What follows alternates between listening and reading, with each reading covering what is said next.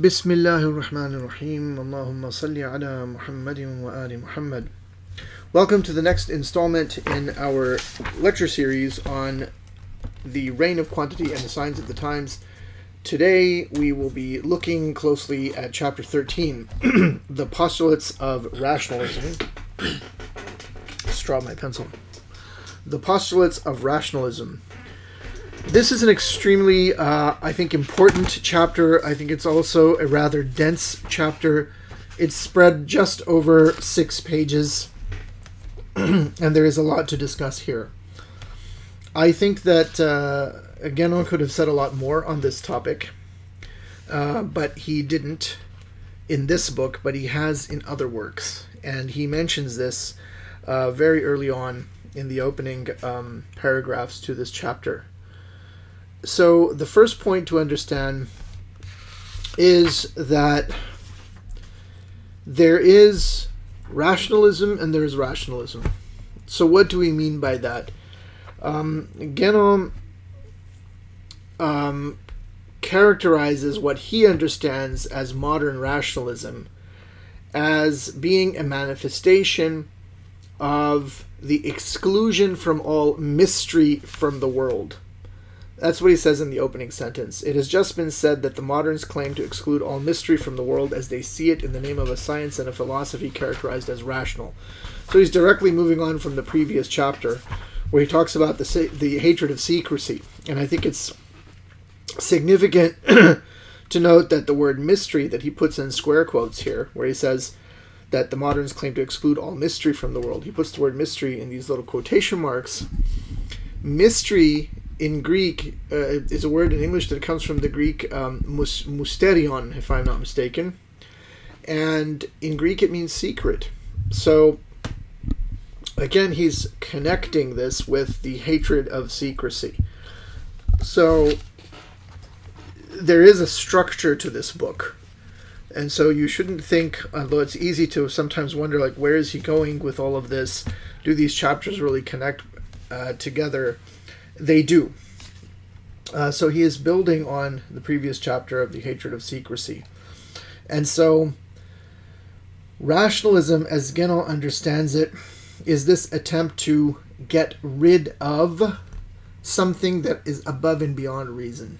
So you remember that when he's negating, or sorry, when he is denouncing the hatred of secrecy, the hatred of secrecy, as I said in the previous video, is also the hatred of superiority in the human realm and hierarchy in the realm of knowledge. Well, hierarchy in the human realm as well.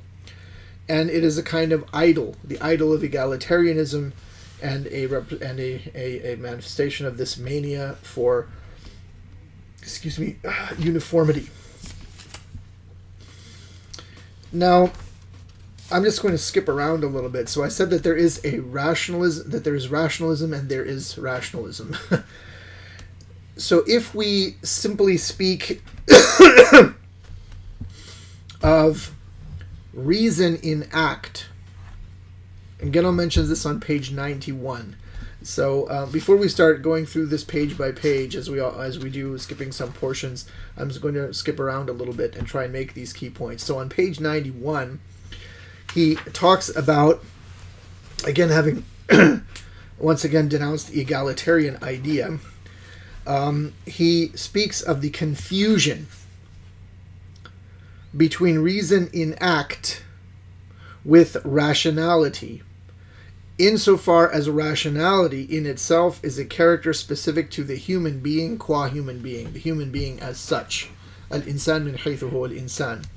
And there's a footnote here in which he speaks of the classical definition of the human being, al-insan, as al-hayawan al-natiq in Arabic, or here it says a reasonable animal, but it's man is a rational animal, or the human being is a rational animal. And rationality there, as opposed to reason in act, the day-to-day use of most rudimentary forms of reason which we find in all human beings, as opposed to rationality as what is called a specific difference in logic. It is what's called al-fasl in Arabic logical terms, in English scholastic philosophical logical terms, it's the specific difference that distinguishes the thing trying to be defined from the genus.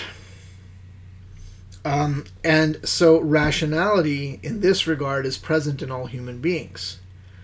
But human nature is different, in the sense that although the basic human nature is found in each and every person, its manifestations are quite variegated. And Genon says this by saying that human nature is, of course, present in its present in its entirety in every individual, but it is manifested there in very diverse ways, according to the inherent qualities belonging to each individual. In each, the inherent qualities are united with specific nature so as to constitute the integrality of their essence. To think otherwise would be to think that human individuals are all alike and scarcely differ among themselves. Okay, so there is a legitimate kind of rationality, which is the specific difference of human beings.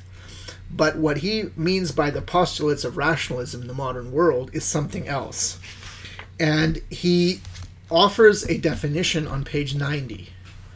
So I think this is useful, what I'm giving you, because it allows you to, if you keep these points in mind, and if you go back then and read the chapter, you'll have a better idea of what Genon is trying to say. So on page 90, he says, rationalism, it's, let's see, page 90, 1, 2, 3, 4 lines down. The fourth line is mid-sentence, and then towards the end of that line, a new sentence begins. Rationalism, in all its forms, is essentially defined by a belief in the supremacy of reason proclaimed as a veritable dogma, and implying the denial of everything that is of a supra-individual order. The key word here is supra-individual. Please make a note of that. If you are not averse to writing in your book, underline it or highlight it. Some people don't like to write in their books. Do as you like, but take careful note of this. Let's read it again.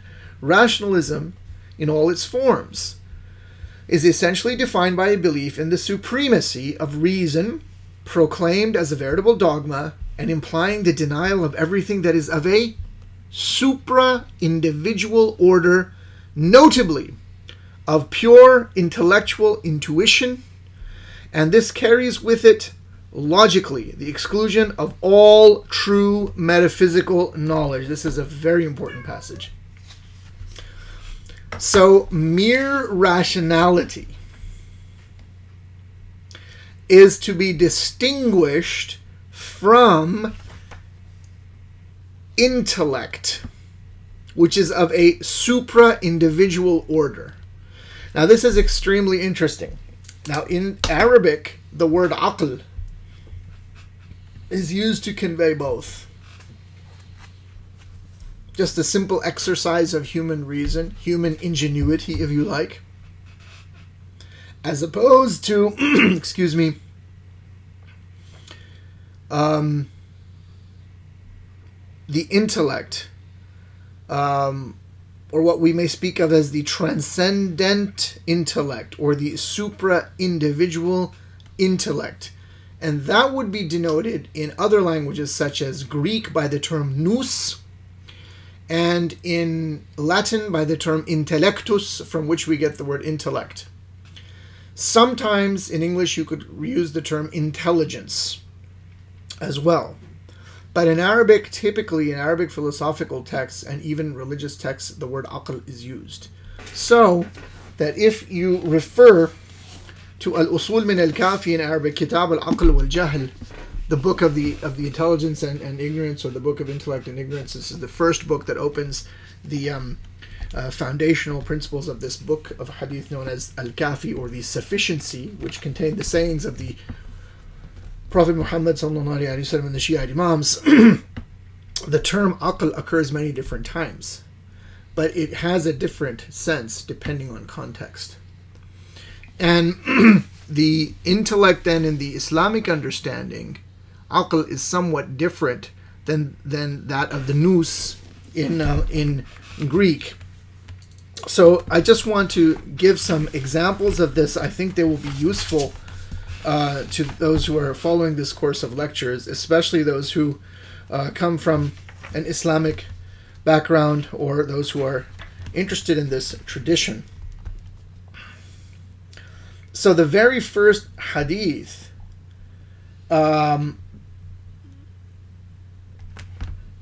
goes back to the fifth Imam, Muhammad al-Baqir, alayhi salam. And he says, لَمَّا خَلَقَ اللَّهُ الْعَقْلِ استنطقه ثم قال له. In other words, when Allah created the aql, the intellect, that's how it translated is here, He made it give utterance. He made it to speak. He gave it the power of speech. Now again, this is a symbolic language. I for one do not take this literally. It's not some sort of a human being walking around. So in any case, he gave it the power of speech, or he caused it to speak. استنطقه, and then he said to it, ثم قال له أقبل فأقبل. He said to it, advance, come forward, and it came forward. It advanced. قال له أدبر فأدبر, and then he said to it, retreat, move backwards, and it moved back. ثم قال, then he said, وعزتي وجلالي, I swear by my might and my glory, or my majesty, ما خلقت خلقا هو أحب إلي منك, I have not created a creation more beloved unto me than you. ولا أكملتك إلا في من أحب, and I have not caused you to come to completion or to perfection. In other words, to go from a state of potentiality to complete actuality, except in someone whom I love. أما إني إياك آمر, and as for myself, it is through you alone, or by virtue of you, that I command, and by virtue of you that I forbid, and by virtue of you that I punish and reward. إني إياك آمر وإياك أنهى وإياك أعاقب وإياك أثيب. Now this is a very different conception of intellect than what you find among the ancient Greeks. That's the reason I want to read this. Because people say, well, the aql in Islam in this context is the same as the Greek nous. Not exactly. You don't have anywhere in any Greek or Platonic or so-called Neoplatonic text any sort of explanation of aql along these lines. Now then, there's another hadith, just one more, saying of the sixth Shi'i Imam Ja'far as-Sadiq alayhi salam, and he was asked, mal aql, somebody asked him, what is the aql, what is intellect? He said, قال ما عبد به الرحمن واكتسب به الجنان. In other words, aql, intellect, is that whereby the infinitely compassionate is worshipped, or that thing by virtue of which ar-Rahman, the infinitely compassionate, which is Allah, God, is worshipped. وَاكْتُسِبَ بِهِ الْجِنَانِ, and that by virtue of which the gardens, it's literally, means the garden, paradise is attained to. Then the questioner, who isn't explicitly identified here,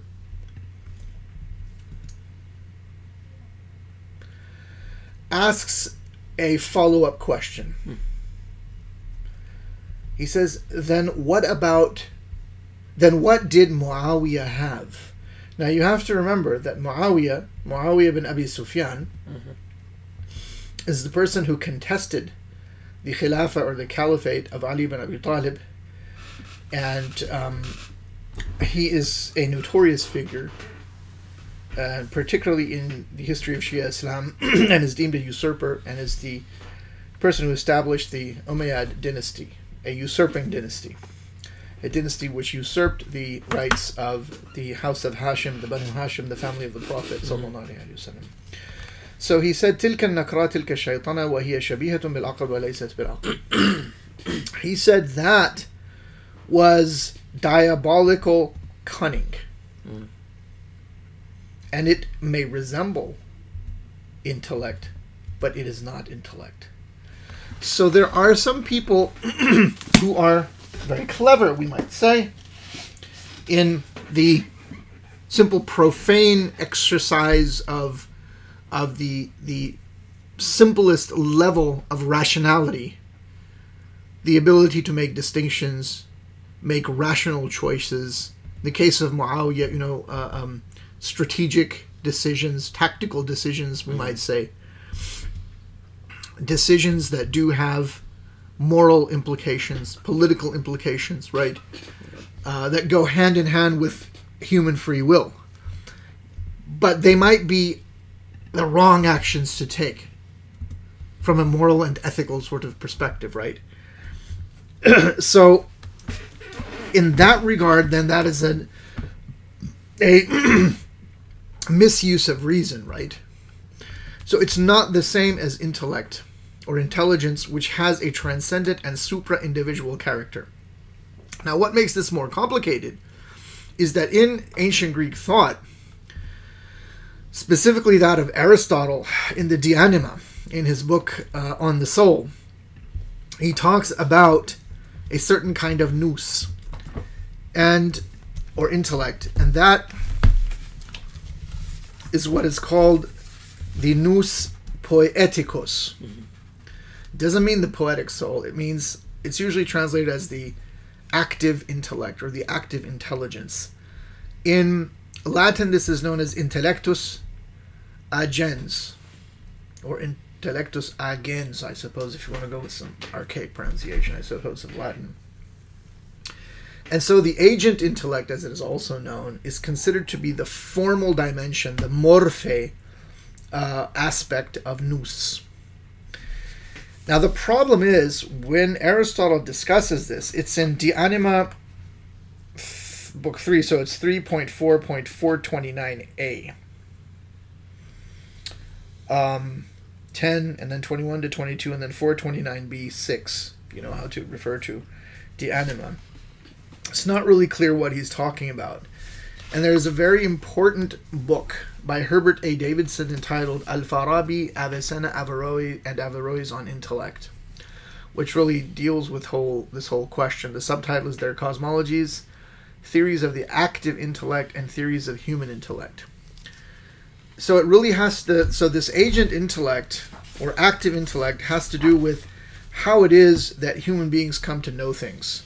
And in the scheme of emanation, which we find in Al-Farabi, which is a development and elaboration of the scheme of emanation which we find in Plotinus and was adopted by Avicenna, instead of 3 levels, what are the 3 hypostases in Plotinus become 10 intelligences or 10 intellects.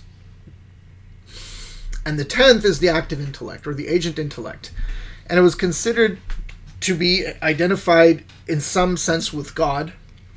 Sometimes it may be identified with the angel Gabriel. It depends on who you read in Islamic philosophy.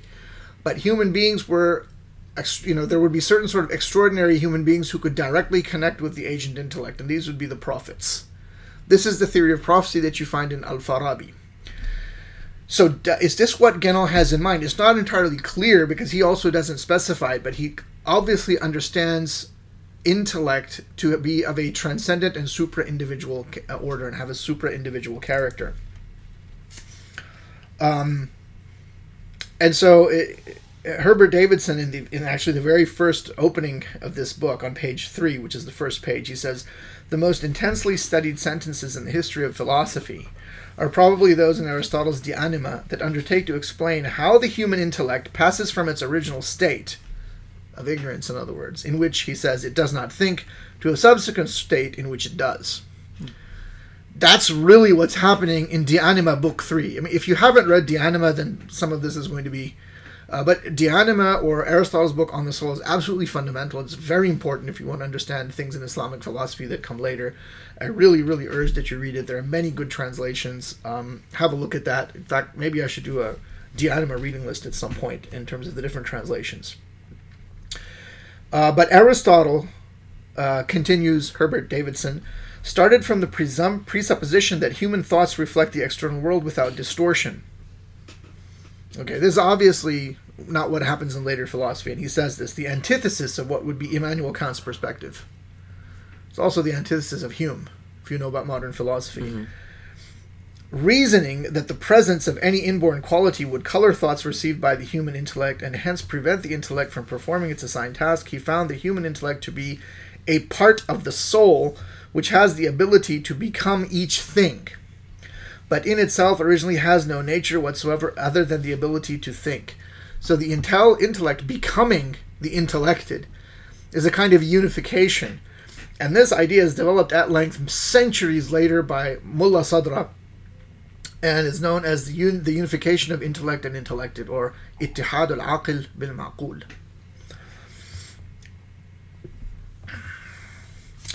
So this is very complicated. There's a lot going on in Aristotle, but suffice it to say, we'll just conclude with this.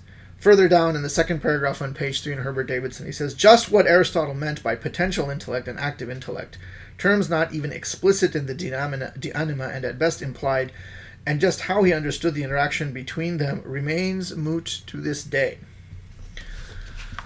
So, I just want to put that out there for you to think about. But it is clear that Guénon here in this text is distinguishing between mere reason and intellect. So between what in Latin would be ratio versus intellectus.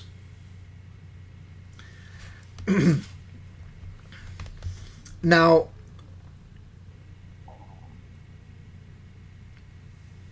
rationalism is also in modern philosophy, so it's very important to look at terms.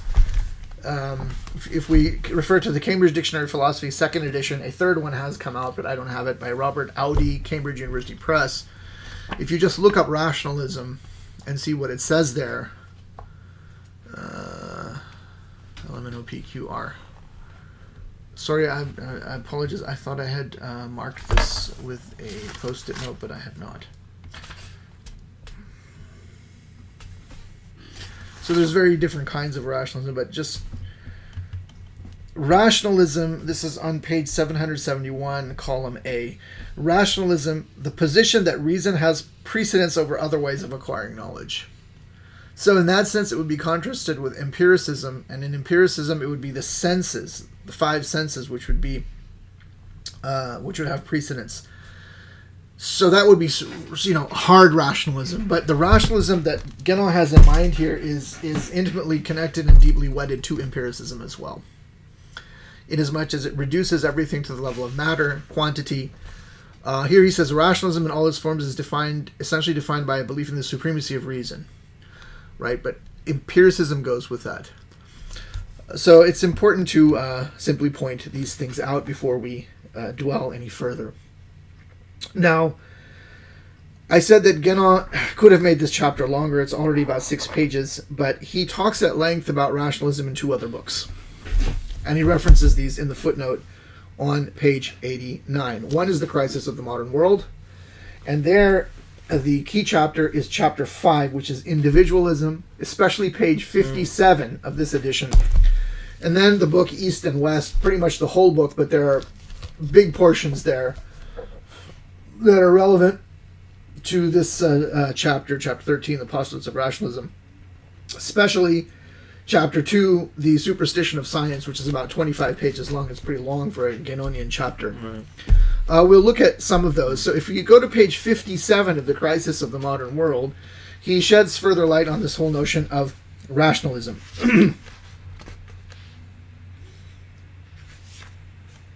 Now, he sees rationalism as a development of individualism. That's why it's in this chapter called Individualism in the Crisis of the Modern World. So he says, as we are speaking of philosophy, we shall mention some of the consequences of individualism in this field, though without entering into every detail. First of all, there was the negation of intellectual intuition, again, and the consequent raising of reason, the ratio, above intellectus, above all else. This purely human and relative faculty, remember the example of Muawiyah, being treated as the highest part of the intelligence, or even as coinciding with the whole of the intelligence. This is what constitutes rationalism. It's a very important passage if you want to understand chapter 13 of Reign of Quantity. And this rationalism, he tells us, is founded by Descartes. Descartes is fundamental. A tremendous shift in human thought takes place with Descartes. In mathematics and physics, it has very far-reaching effects.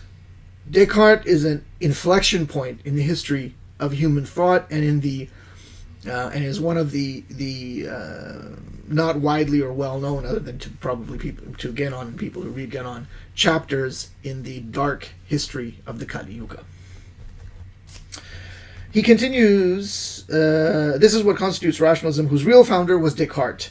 This limitation of intelligence was, however, only a first stage. Before long, reason itself was increasingly relegated to mainly practical functions. In proportion as applications began to predominate over such sciences as might still have kept a certain speculative character, and Descartes himself was already at heart much more concerned with these practical applications than with pure science, scientia in Latin.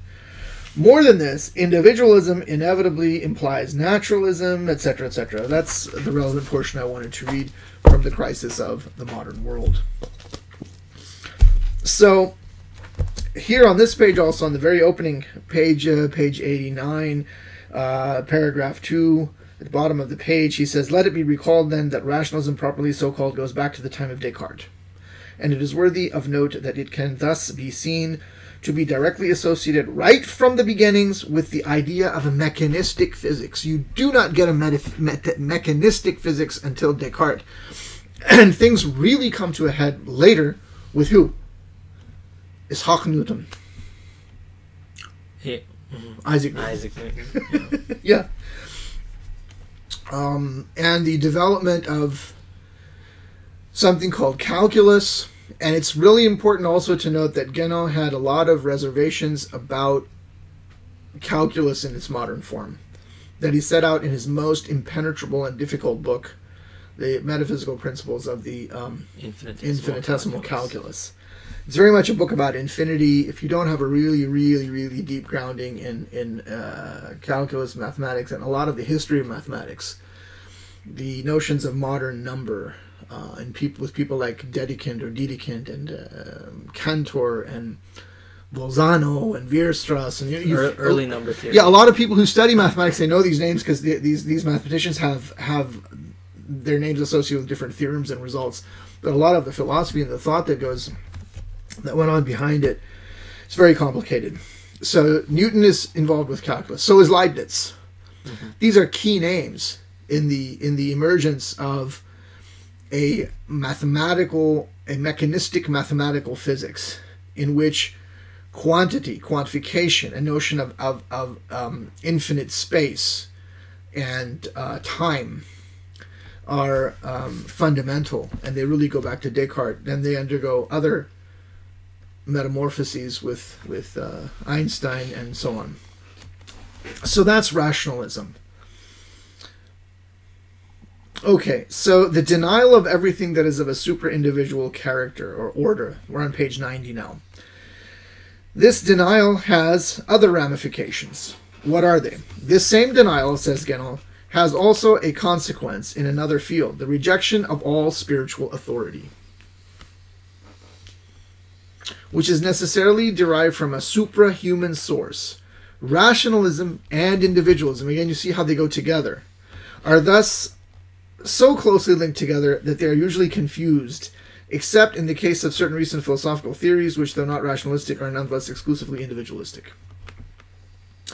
It may be noted at this point how well rationalism fits in with the modern tendency to simplification.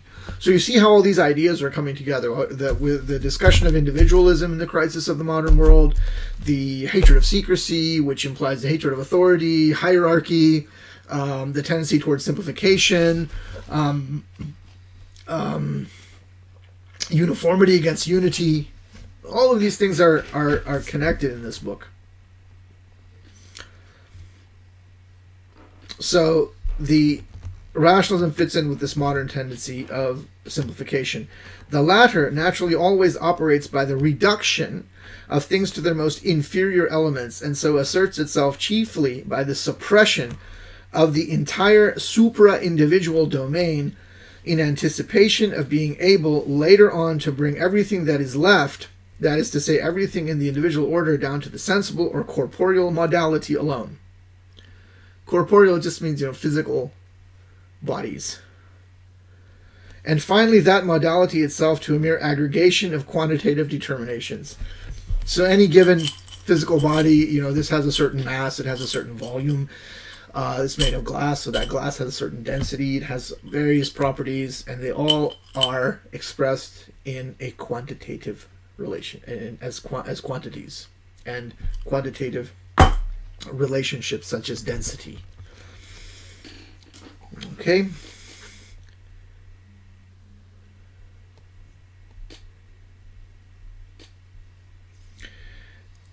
So this is all an example of these steps, and he says that they're all linked together, and they constitute a movement, or of stages, so to speak, in a process of continuous degradation and a kind of solidification, we may say, of the world, which is the name of another chapter that comes later.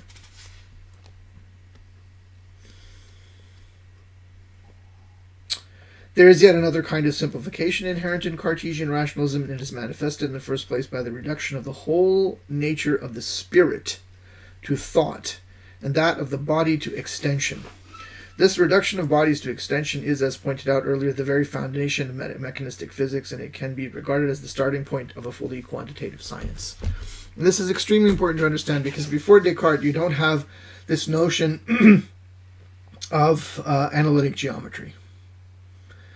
To this day, we call it the Cartesian coordinate system, where you have points in an infinite expanse of space, whether 2 or 3 or even n dimensions, and each point is designated by coordinates, which are measurements relative to axes that have a point of origin. And that's very different than the geometry of Euclid and the ancient Greeks. And through that, you have a completely different understanding of conic sections. Very different from what we have in Apollonius of Perga.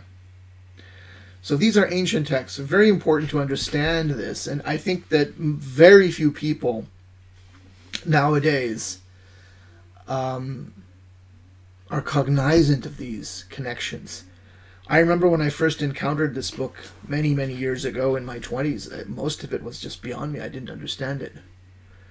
Even though I had studied mathematics and things, but had I really...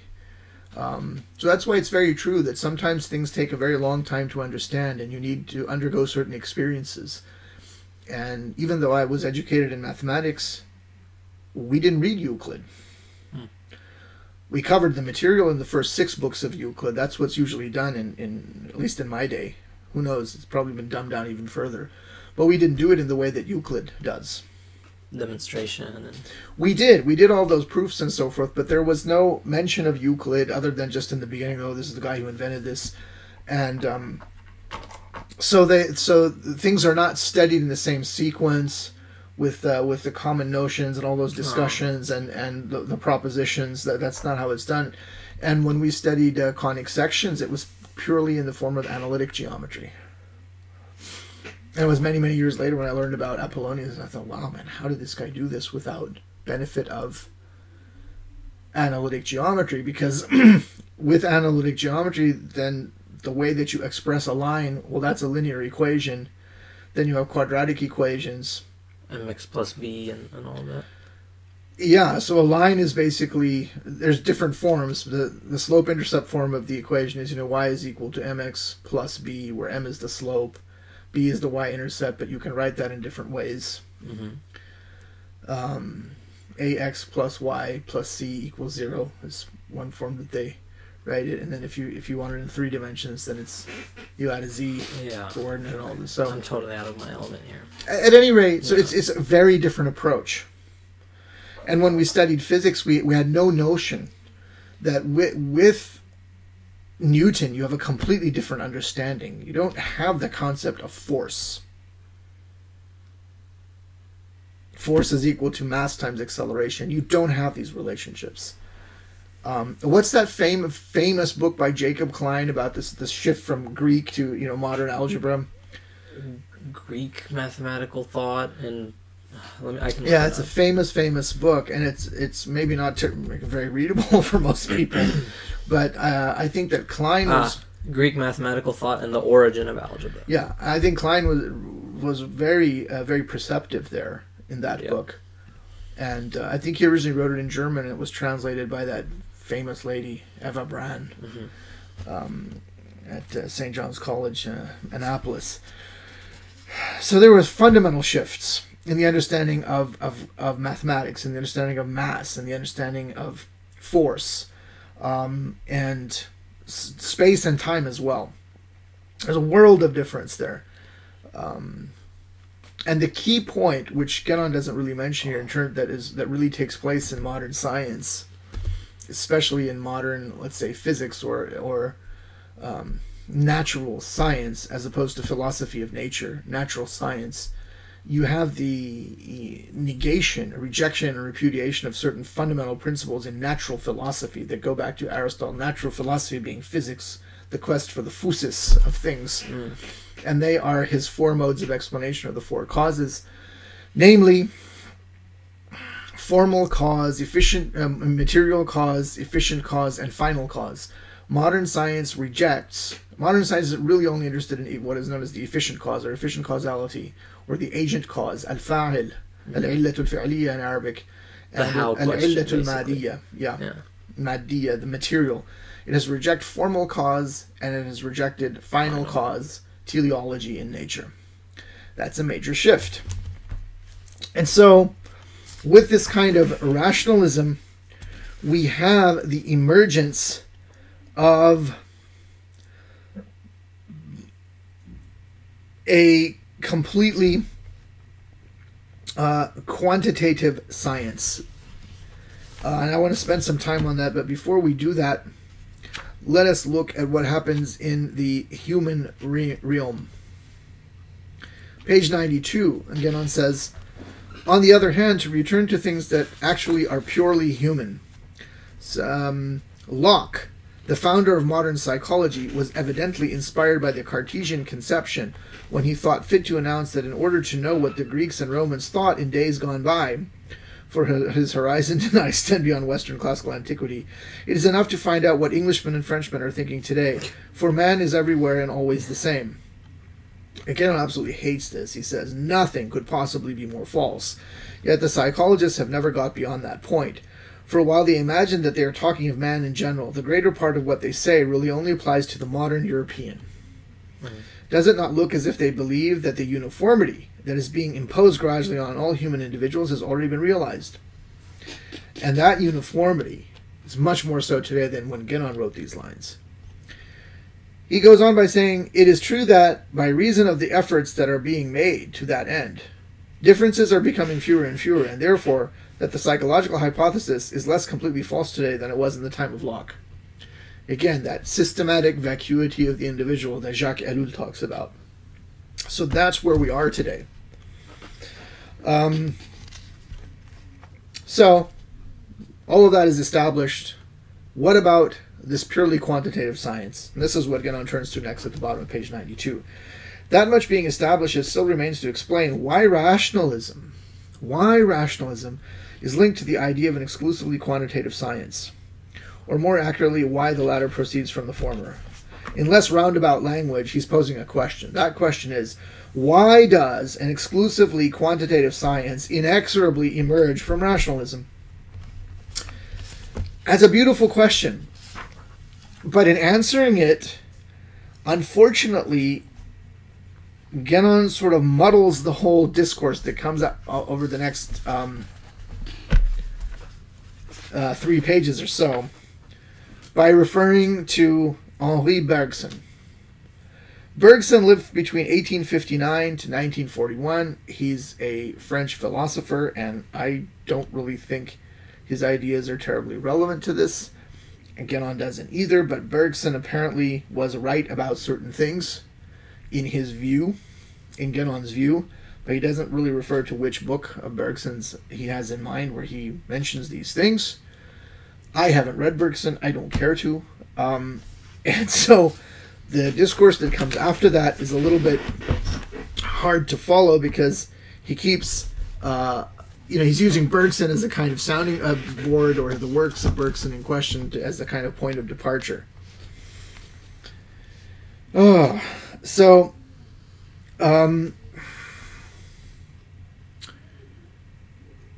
Where do we begin with this? So first of all, he says Bergson speaks of intelligence And again, Genon says, no, it's not intelligence, it's reason, but to be more particular, to be more correct, it's a particular way of using reason, again, based on Cartesian conceptions. And then he has this, so finally on page 93, he says, thus it is that Bergson, if one takes the trouble to rectify his mistakes in terminology.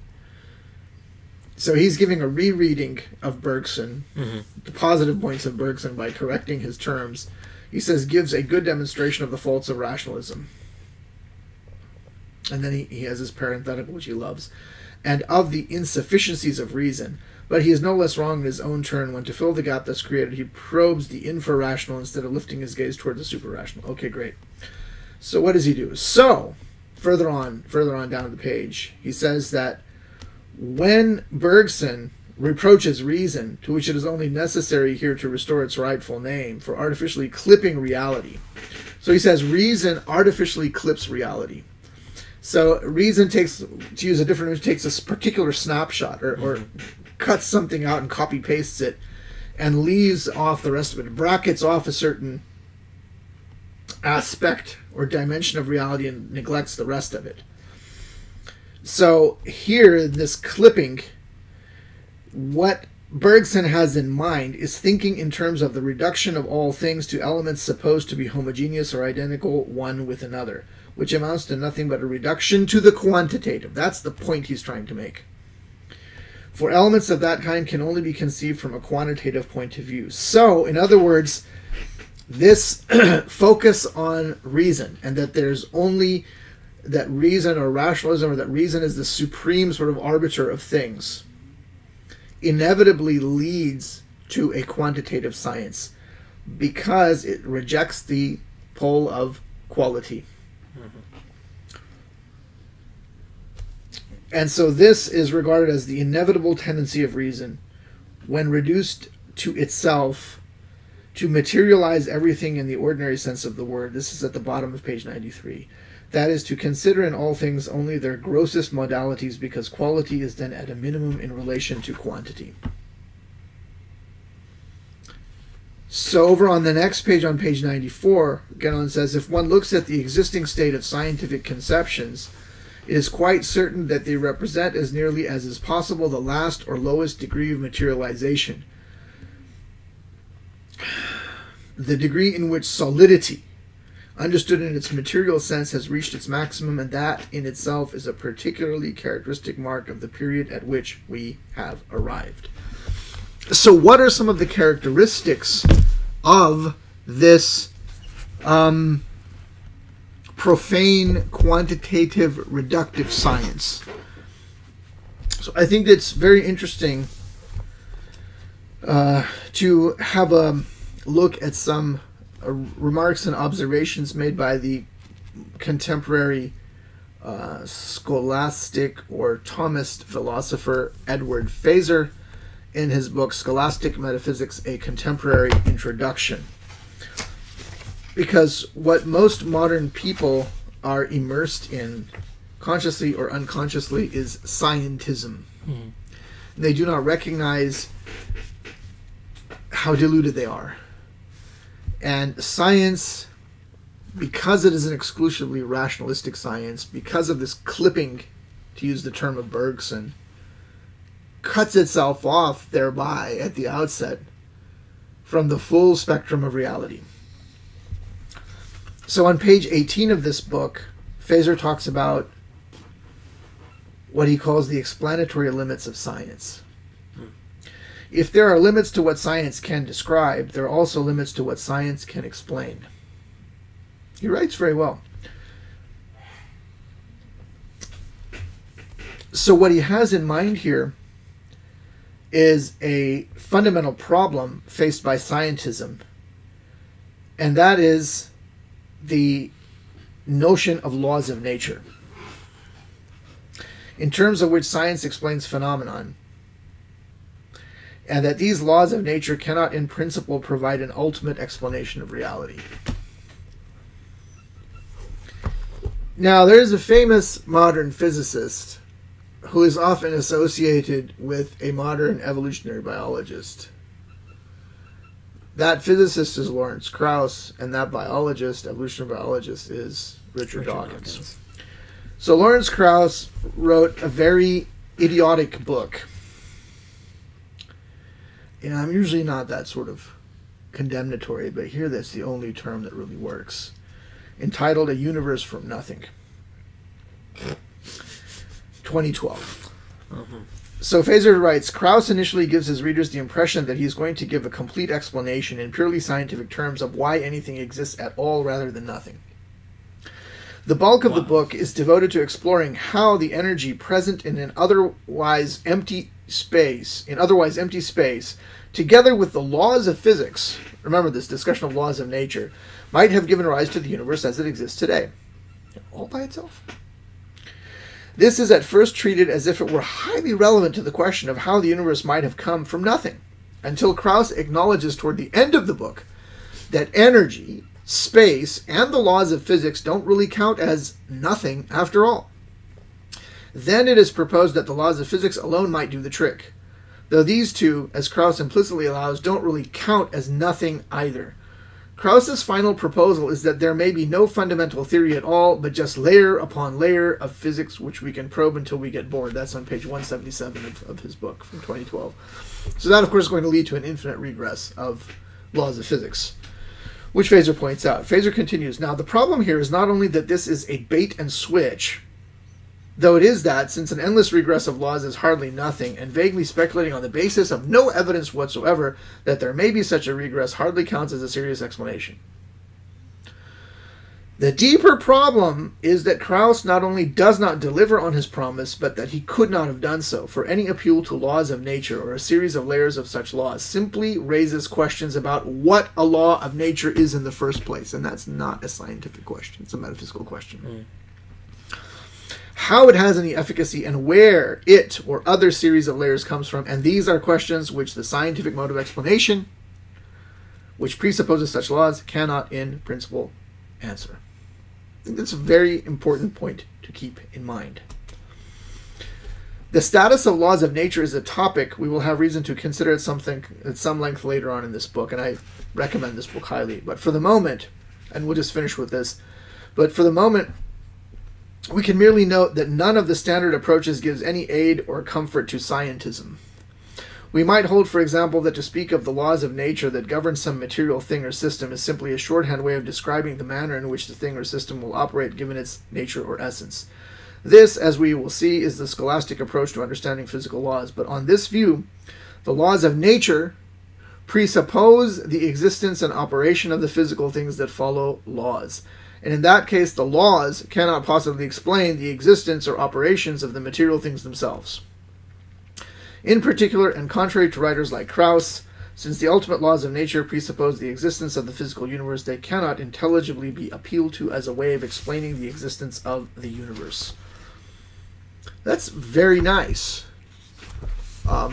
So, this modern exclusively rationalistic, empirical, and material science is not competent to answer these fundamental questions, because behind them all, even in this truncated science, this modern science, there are certain metaphysical ideas and assumptions that you have to engage with, which modern science does not, because of the way it rejects things. And how are we doing on time?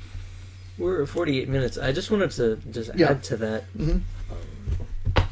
I remember when I was doing my lab class in my freshman year, we dealt with this sort of dichotomy in science between how and why. Yeah.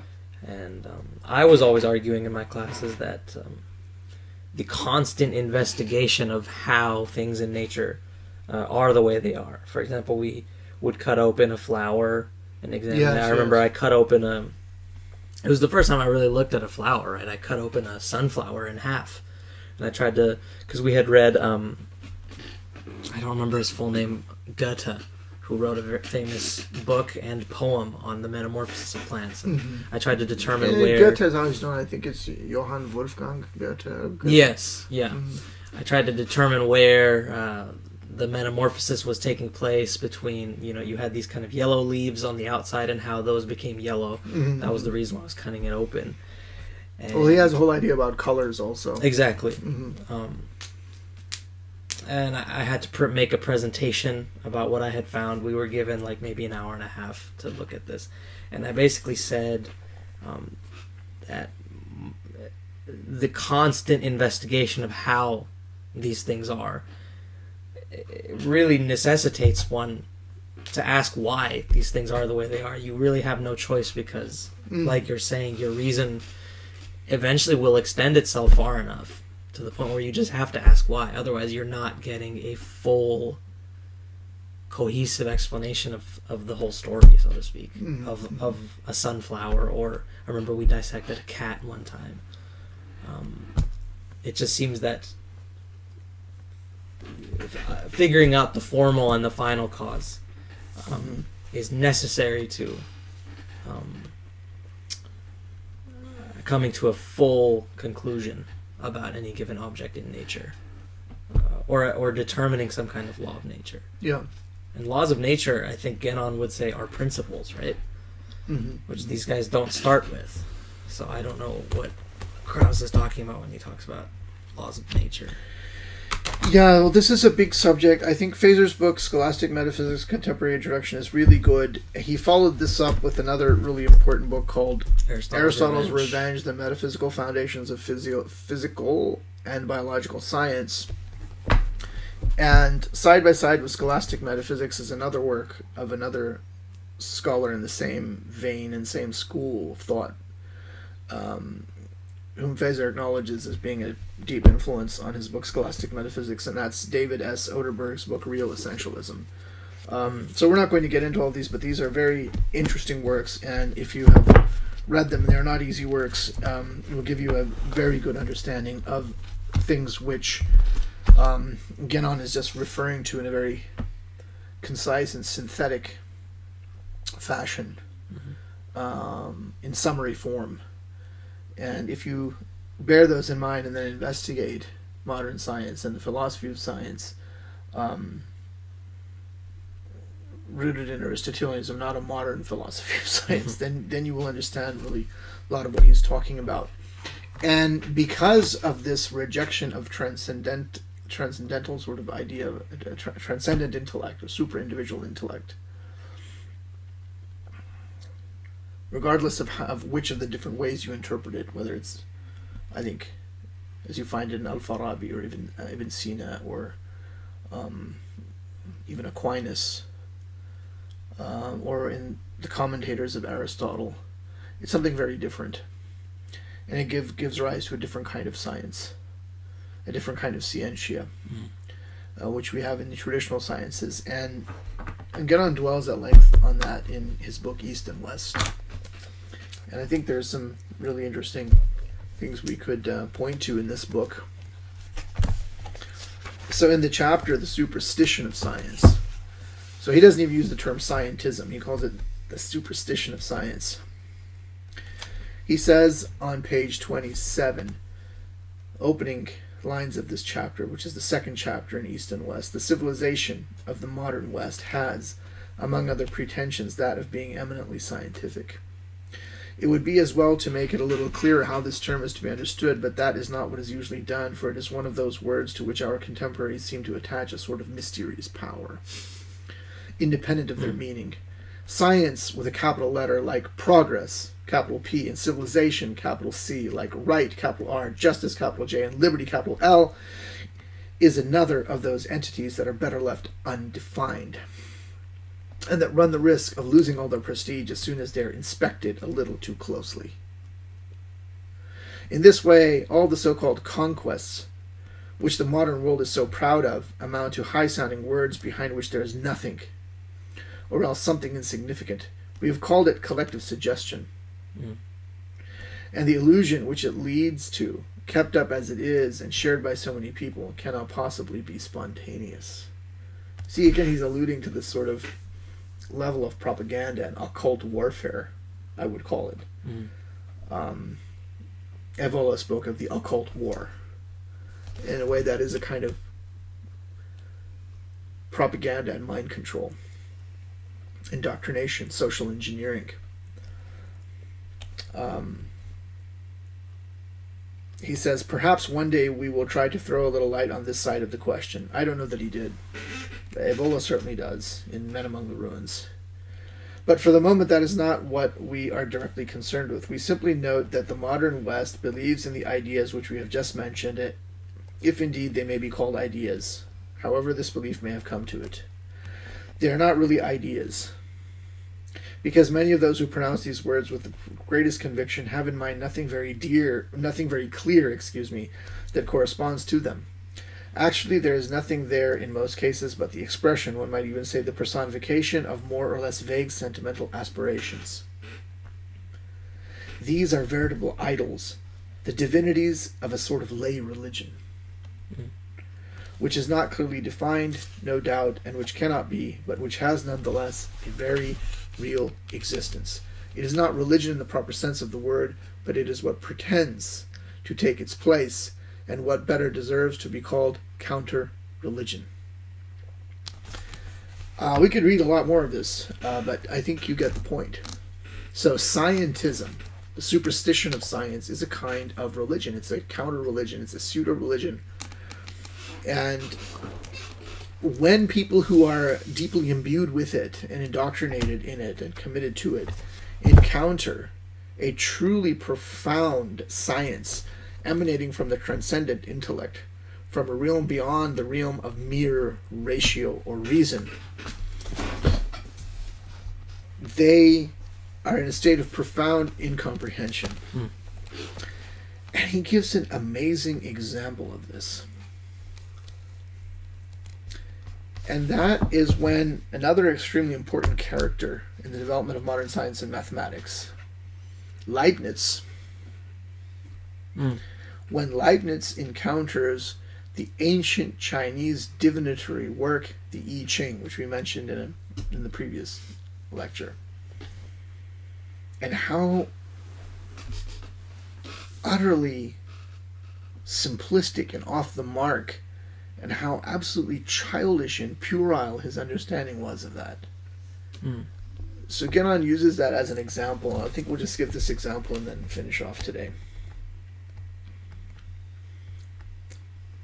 He says on page 44, in the same chapter, The Superstition of Science, the Europeans have so high an opinion of their science that they believe its prestige to be irresistible, and they imagine that the other peoples must fall down in admiration before their most insignificant discoveries.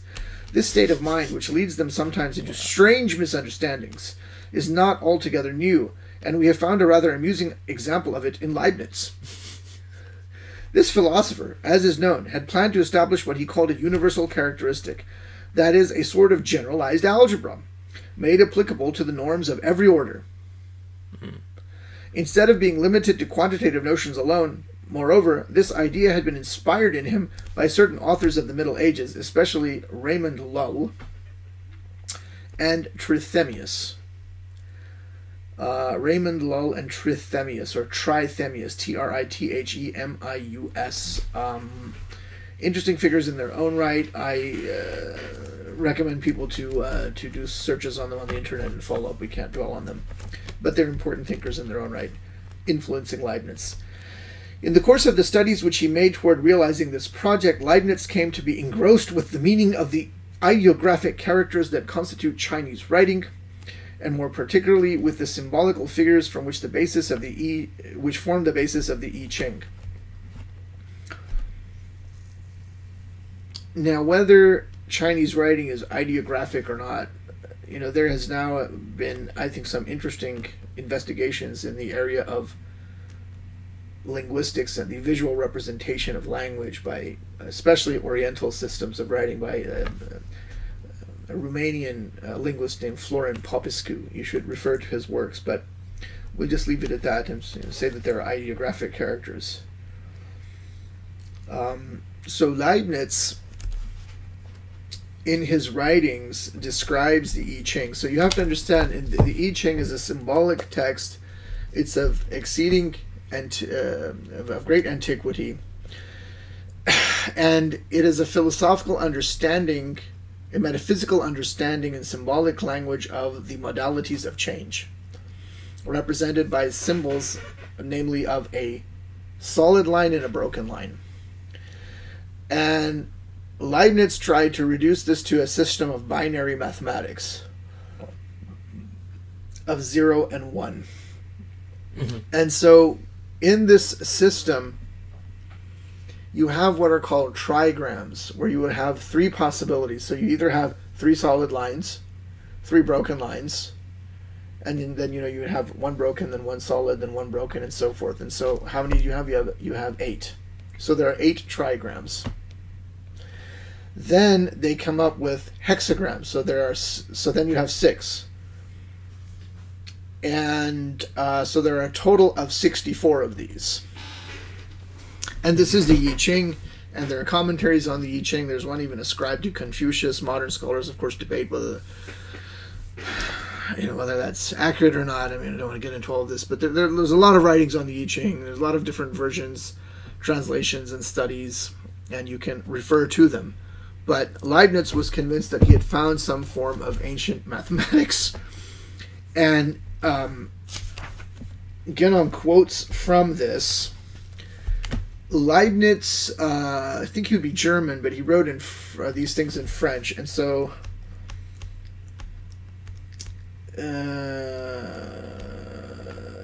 he cites from, and the footnote is there, it's the Mathematical Works of Leibniz in French, edited by Gerhardt. So you can refer to the footnote on page 46, but the passage is interesting. So Guénon says, here, in fact, is the text of the thesis in question. This is Leibniz translated into English. What is surprising in this calculus of binary arithmetic is that this arithmetic by 0 and 1 happens to contain the mystery of the lines of an ancient king and philosopher named, he says Fohi or Fohi, F-O-H-Y, but that's Fu Shi, something like Fu Shi, who is believed to have lived more than 4,000 years ago and whom the Chinese regard as the founder of their empire and of their sciences. There are several linear figures which are attributed to him, and they are the outcomes. And they are all the outcomes. And they are all the outcome of this arithmetic. But it is enough to give here the figure of the 8. He calls them Kova, C-O-V-A, but those are the Gua, the 8 trigrams, as it is called, which passes for fundamental, and to add the explanation, which is clear, so long as it be noticed, first of all, that a whole line signifies unity or 1, and secondly, that a broken line signifies 0. It is perhaps more than 1,000 years since the Chinese lost the meaning of the Gua, the Kova as he called them, or lineations of Foshi, and they have made commentaries about it in which they have sought to give I know not what far-fetched interpretations, so that they have now had to receive the true one from the Europeans. So we have to wait, for Leibniz to come along and figure this out. Thank goodness for Leibniz. This is how it is scarcely more than 2 years since I sent to the Reverend Father Bouvet, a celebrated French Jesuit, living at Peking, my way of counting by 0 and 1, and it need no more to make him realize that it is the key to the figures of Fuxi. And he just goes on and on with this utter nonsense. So I don't want to really read the rest of that, but that gives you an idea. And then Guénon says, we were anxious to reproduce at length this curious document, by means of which one may measure the limits and understanding of the man, whom we nonetheless regard as the most intelligent of all the modern philosophers. Leibniz was convinced in advance that his characteristic with a capital C, which moreover he never succeeded in constituting, and the logicians of today are scarcely more advanced, could not fail to be very superior to the Chinese ideography, and the best of all is that he thinks of Fuxi, to do Fuxi great honor in attributing to him an essay in arithmetic, and the first idea of his own little play on numbers. We seem to see here the smile of the Chinese, if they had been presented with this rather puerile interpretation, which would have been very far from giving them a high idea of European science, but which would have been fit to make them realize very exactly its actual range. The truth is that the Chinese have never lost the meaning, or rather the meanings of the symbols in question, only they do not feel themselves in the least obliged to explain them to the first comer, especially if they judge it would be a waste of breath. And Leibniz, in speaking of I know not what far-fetched interpretations, admits in so many words that he understands nothing about it. So that is what we find when we have people committed to this notion, this wrong-headed notion of rationalism, rejection of secrecy, hatred of authority, hatred of hierarchy, this is what you end up with. So sometimes when I discuss with people about certain Islamic occult sciences, whether it be astrology or Jafar or what have you, they say, well, where's the basis for all this? This doesn't make any sense. These are, how can words have numbers, and what do these numbers mean? And so why do you have to, do it this way and that way? And these are all the same sorts of objections that you find. So, to conclude, Genon actually summarizes everything on page 94, 95. This is the chapter summary. To summarize the foregoing, this much can be said. Rationalism, being the denial of every principle superior to reason, brings with it as a practical consequence the exclusive use of reason. So again, that is at the expense of transcendent intellect, super-individual intellect, but of reason blinded, so to speak, by the very fact that it has been isolated from the pure and transcendent intellect, of which normally and legitimately it can only reflect the light in the individual domain. As soon as it has lost all effective communication with the super-individual intellect, reason cannot but tend more and more toward the lowest level, toward the inferior pole of existence, plunging ever more deeply into materiality. As this tendency grows, it gradually loses hold of the very idea of truth. Look where we are today. And arrives at the point of seeking no goal other than that of making things as easy as possible for its own limited comprehension. And in this, it finds an immediate satisfaction in the very fact that its own downward tendency leads it in the direction of simplification and uniformization of all things. It submits all the more readily and speedily to this tendency because the results of this submission conform to its desires, and its ever more rapid descent cannot fail to lead at last to what has been called the reign of quantity.